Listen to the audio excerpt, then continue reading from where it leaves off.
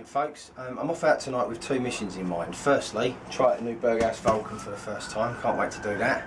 And secondly, to witness a really rare astronomical event that hasn't happened for 33 years, since 1982, and it won't happen again for 18 years, 11 days and give or take 8 hours. It's a full moon, a supermoon and a full lunar eclipse, and after tonight, although supermoons happen annually, all three won't happen together again until 2033.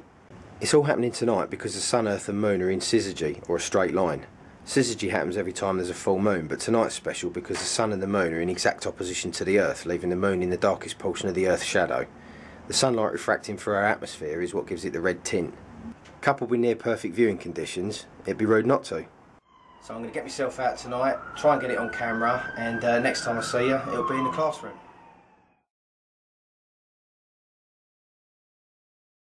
Well, that's an absolute winner. Thank you very much, Steph. That's a very comfortable load. And the side pouches, why didn't I go back to side pouches earlier? You know, getting your essentials out is just so quick, so easy, without having to unstrap the main compartment. Yeah, I'm really pleased with that, thanks. And yes, Captain Morgan's is definitely an essential.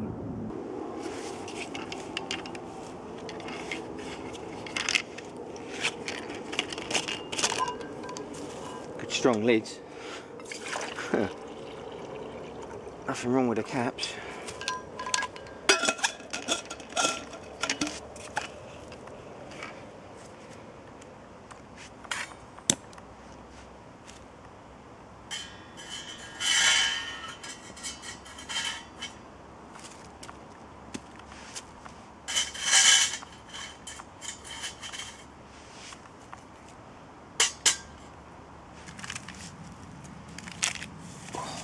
First one of the evening's always the best, isn't it? There'll be plenty more. Got a lot of moon watching to do tonight.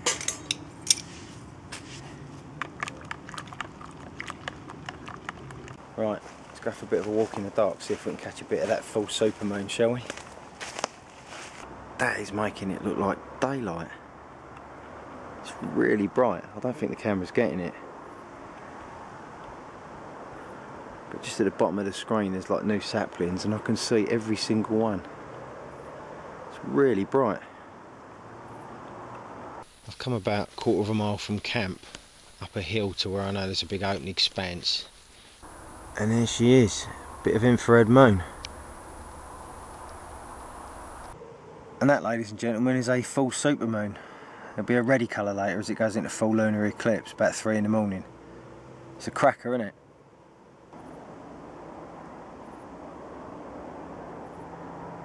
I've been waiting for a bit of cloud, show it off a bit better.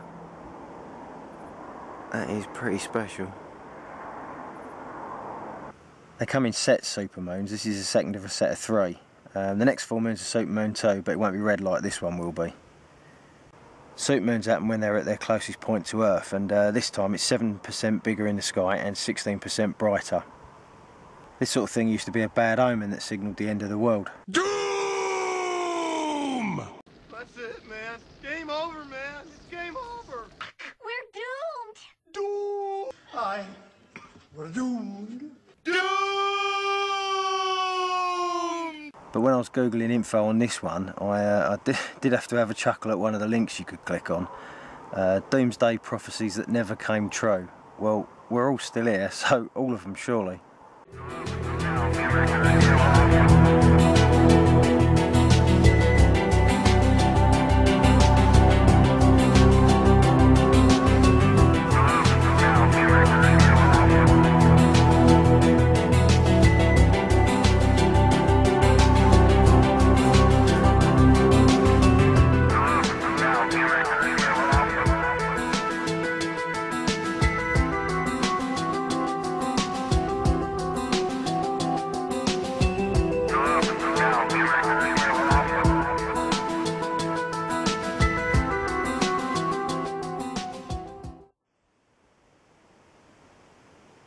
My camera's having real trouble picking it up, but there she is, all red.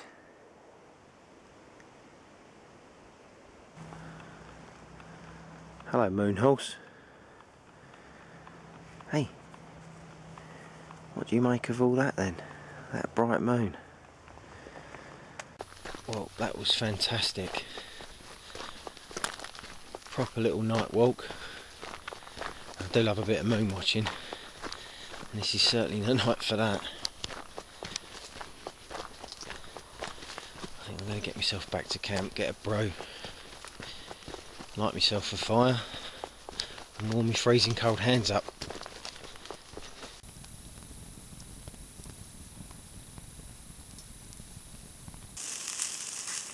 Nice bit of pre-chopped bratwurst.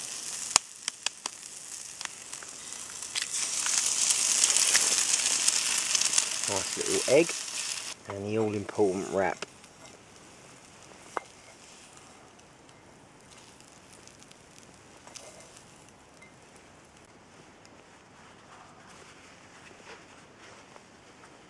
Whoa. And there you go. I just wanted to catch a couple more shots before I call it a night. I can't do this again for nearly 2 decades, so I think it's probably worth staying up for. It's about 5:15 AM. She's out of eclipse now, heading towards moonset in the west. And the other side of the wood, the sun's coming up. Well, it's been a very late night, but when else are you going to see a full moon, super moon, full lunar eclipse? I'm going to get myself back to camp and get some sleep. Good night, YouTube. Morning, boys and girls. First order of the day, cup of coffee.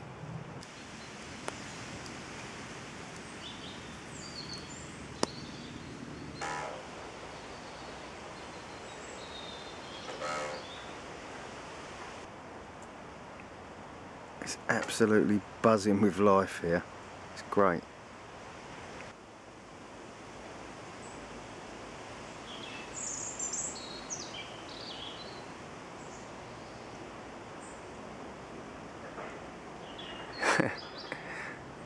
Little fella.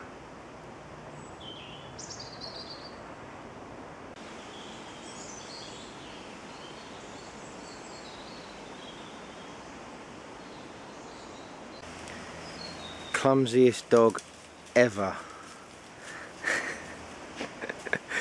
Knocked the stove over, put slaver all over my 58 pattern mug. That is not cappuccino froth. Nice.